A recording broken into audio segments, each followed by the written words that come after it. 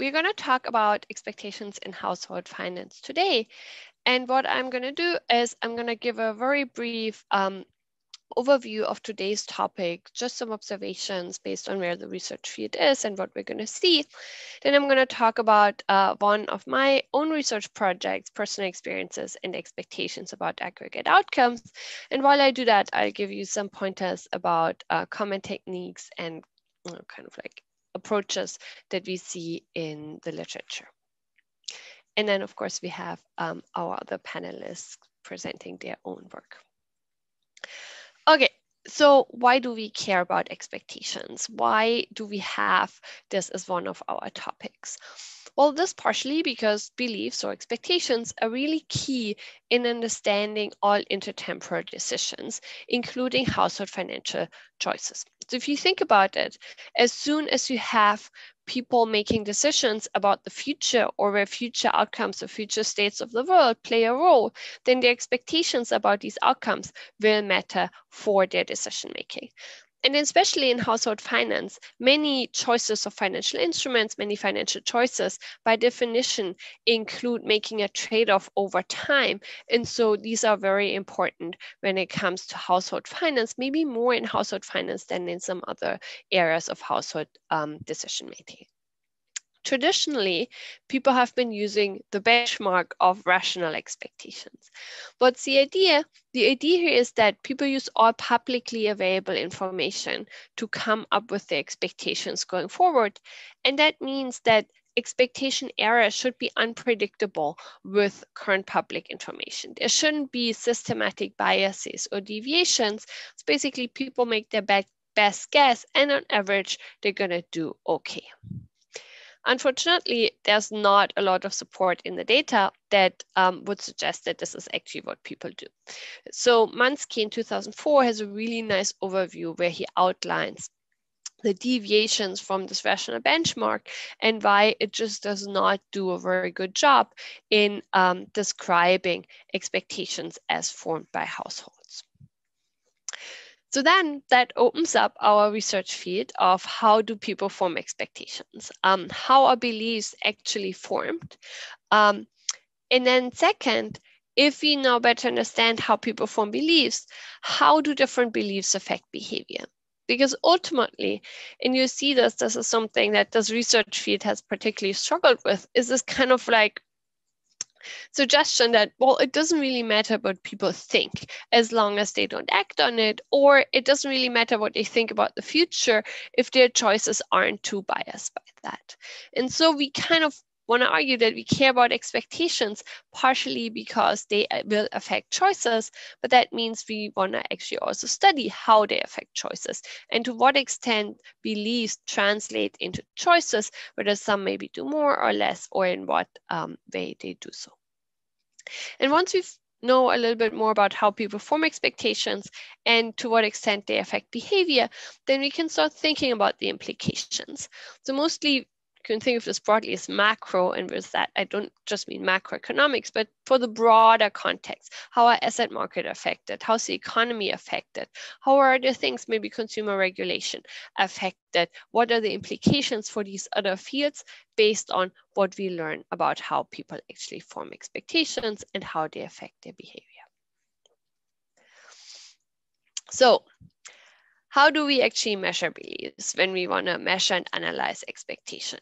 We basically have three broad choices. The first one, and that's been traditionally the preferred way in economics, is to infer expectations from prices and choices.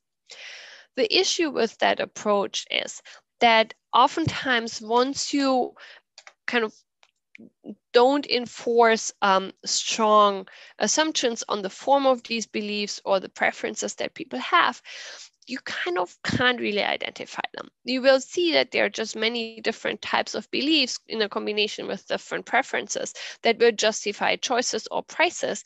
And so we can't always cleanly infer or identify them from these. So where does this leave us? The first other thing is that, well, this is people's beliefs. And so we can just ask people, we can survey them and we can ask them, what do you think? There are a lot of surveys by now that ask people about beliefs. I think the oldest, kind of like most established one, but still very relevant one, is the Michigan survey that asks about a lot of belief choices, and it really has a very long panel, so it's still very much used. Then there are newer surveys. One I want to mention is the New York Fed survey of consumer expectations that I'm going to be using. That's also publicly available on the New York Fed's website, and that's been really a treasure trove for many research projects. But there are now a lot of household surveys that have at least a module on expectations. Almost every central bank all over Europe or in the world has a module on expectations. Many think tanks have some form of expectation survey, sometimes for firms or analysts or financial experts. So there's a lot of data on expectations out there that has not always been used to the maximum. And so I think that's actually a really exciting field for PhD students to dig into these data and see what can be done with this. In addition to these existing surveys, it is now also fairly possible for people to run and design their own surveys. With mTurk and other survey platforms, it's not that expensive. You don't need a big lab. We see PhD students repeatedly be able to run these type of surveys. And so that is something that I want you to keep in mind, where this might be an option for you as well in thinking about the research you wanna do. Okay, then the last part is, how do we kind of like learn about expectations, and especially the way that it affects choices or outcomes, is the use of expectation shifters. So I want to distinguish two types here. The first one is one where mostly we look at a variable that we know shifts expectations, and we estimate the effect of this variable on any type of outcome we're interested in. And then we can argue that this effect must be coming through the shift in expectation. We don't necessarily observe the shift in expectations, but we observe the shifter. That's kind of a little bit an indirect way at getting at that, but it can be a very powerful way in settings where you don't have the right survey data of eliciting expectations directly. The second way that you can think of an expectation shifter is within a survey, to get causal identification of expectations, you might want to sometimes shift people's expectations. And so that is usually done through information provision, where you provide people, you elicit their prior, you provide them with some information, and there are ways that you can kind of induce random variation in that information provision without misinforming participants. And then you ask them afterwards, and you see how their choices have changed, how they have reacted to the shift in expectations. And so that allows you to causally identify these shifts. There's a very new paper on this by Haaland, Roth, and Wohlfahrt, designing information provision experiments. So if you're interested in any way in this direction, I very much recommend checking out their paper, where they line out in detail how you would go about these. Okay, so using all of this, what have we learned from expectations? Well, we have learned, first of all, that survey data is informative, and that rational expectations are often not consistent with the evidence. We kind of maybe suspected that, but I think that's been a very kind of a ground establishing work in this area to both show that the survey data is actually informative, that people don't just tell us stupid things or don't take the survey seriously or just give random stuff. It's like, no, they're actually informative, and there's been a lot of work done in validating this by looking across surveys where the questions are asked slightly differently, and it seems surveys are informative. There's noise in there, and sometimes you have outliers, but most part, there is information in the survey responses. Okay? And when we take this information seriously, we see that it just does not seem very consistent with the idea of rational expectations. So what else do we see? Kind of like, what do we see in the data? What patterns emerge in terms of what influences expectations? And here I think the topic is broadly that expectations are strongly influenced by what is close to people. What does close mean? Well, things can be close in various dimensions. But for instance, things that are close in time, recent experiences, things that happened recently in the stock market, recent returns in the housing market, recent house price changes, they influence expectations much, much more than things that are less close, that are farther away in time, that experiences that people had a long time ago. The second finding generally is that something that is close personally influences expectations. So if you have personally lived through times of high inflation, if you have personally seen times of macroeconomic recessions, that influences and that shapes people. So what they have personally seen just has a much stronger effect than what they hear about. And so that will, to some extent, lead to differences across age cohorts, because of course, now our parent generation remember something else than we do, and our children will remember the world differently because they haven't lived through the same time periods. Also, things can be close geographically. So this is what I will show you in a few minutes, that things that are closer geographically, local experiences, just are much more important in shaping people's expectations than the average across the country. And finally, and this comes back to what some of you might have seen during our last session on peer effects, things can be close socially. So the experiences of friends, family, my social network, what they see, what they hear, what happens to them is closer to me socially. And I'm going to put more weight on this. I'm going to be more strongly influenced by the experiences or the information in my social network than I would be by other people who I'm less close socially. So overall, kind of things that are close in whatever way we want to define close tend to really have a very strong influence on expectations.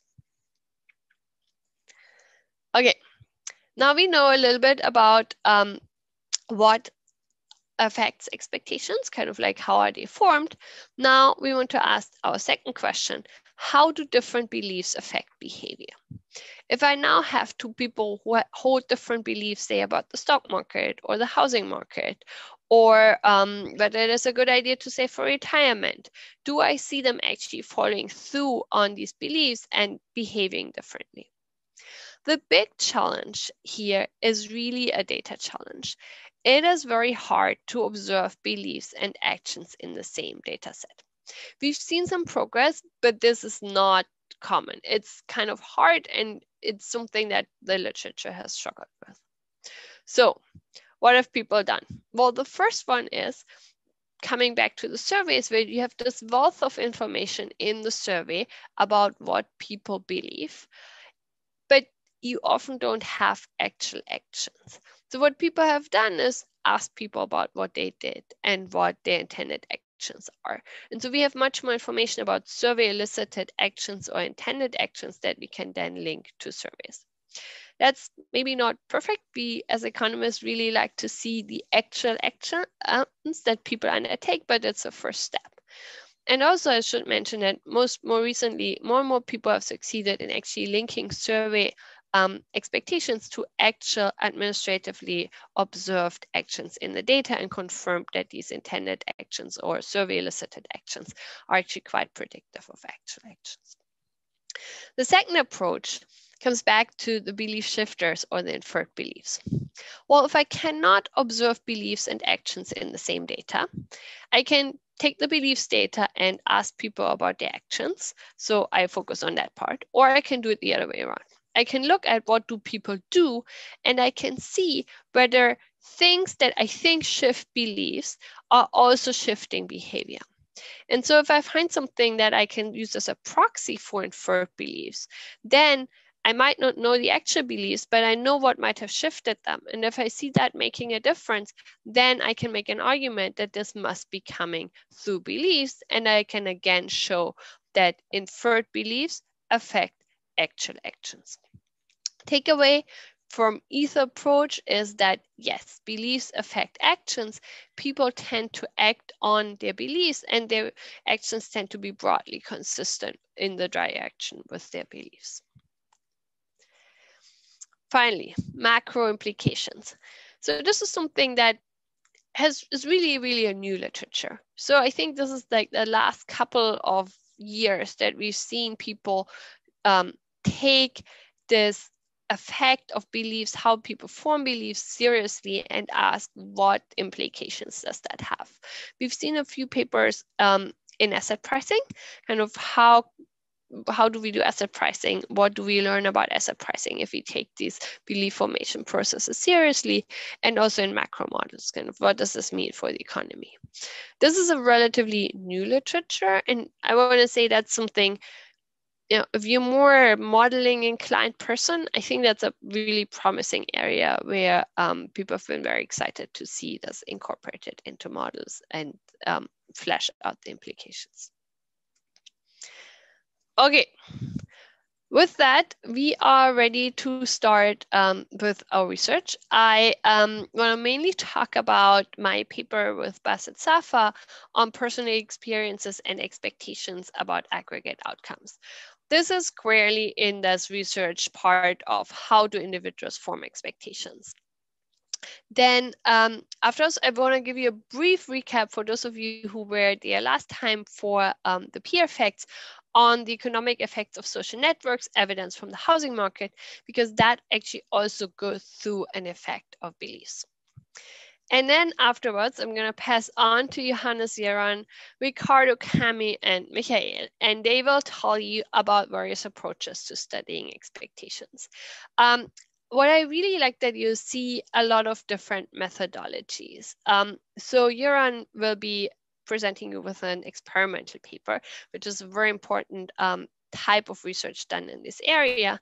And Ricardo will be talking about an information provision experiment. So that comes back to what we saw earlier, that is one way to get causal estimates is to shift people's beliefs by information provision and then see how they update their behavior.